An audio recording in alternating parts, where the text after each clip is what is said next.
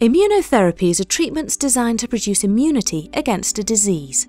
Cells from the patient are exposed to tumor antigens and mount an immune response. The cells are then injected back into the patient to fight the cancerous cells. However, many cancer patients fail to respond to immunotherapy. Understanding the particular characteristics of each cancer cell will help identify patient-specific tumor fingerprints. Researchers at the University of Helsinki have devised a technique to create personalized cancer treatments. PeptiCHIP captures the tumor fingerprints on special micropillars that reduce noise from other irrelevant fingerprints before the chip is analyzed on a mass spectrometry machine. PeptiCHIP has many advantages in the personalization of cancer immunotherapy treatments.